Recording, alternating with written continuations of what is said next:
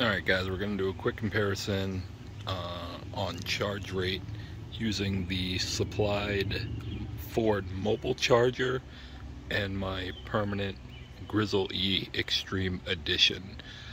I'll give you a little feedback as to why I chose to install this one rather than just simply use the supplied cable. Okay, here we go with the Ford charger. Alright, blue lights, we're good. Alright, so with a NEMA 1450 outlet with a 40 amp circuit breaker and the Ford mobile charger installed, I'm currently projected to get the battery back to 100% at 9:48 p.m. tonight. It is currently 5:14. Let's switch over to the Grizzle-e.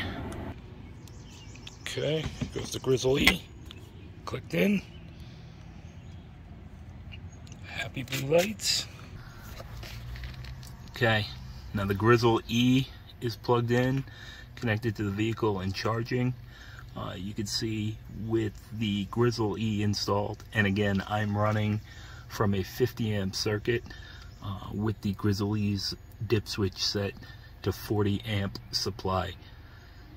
You always want your breaker to be 25% larger. This unit can go up to 48 with a hard wire and a 60 amp breaker, but I'm running on a 50 amp breaker plugged into a NEMA 1450 running at 40 amps. You can see we save about an hour and 10 minutes compared to the supplied charger. So again, I've decided to install the Grizzle-e Extreme Edition. I wanted something permanent. Didn't want to install that Ford mobile charger to the wall. Didn't want to have to plug in every single time. But because I'm not in a garage and because I'm up in New England, I wanted something that could handle the elements. There's a lot of good options out there. The charge point, the juice box, they're both good. They're a little bit more expensive. Ford has their own. That's $800.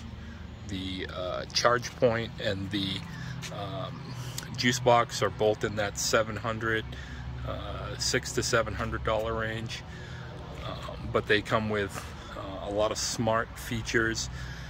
This shed here, it's a little too far away from my home. I'm not going to get good Wi-Fi here, nor do I need those smart features.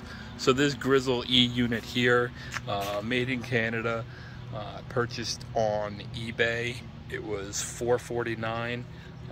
Prime member, so free delivery, so $4 to $49 delivered. It arrived in 2 days. Quick and easy setup. So far so good. I'm happy with it.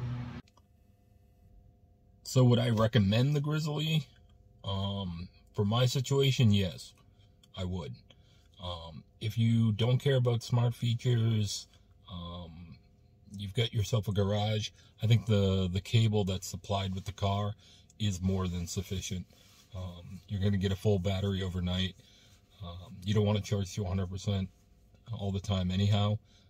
Really keep that battery in the 80% range. Go to 100 when you need it. And that Ford charger on a 1450 outlet is going to give you more than enough energy to get through your day, if not a couple days. But if you're like me, you don't care about all the smart features, don't have a garage, the Grizzle-e is a great alternative to the higher priced charge point and juice box. Those seem to be the top two that most people are using. This Grizzle-e, in my opinion, is the best bang for the buck. All right, guys, thanks.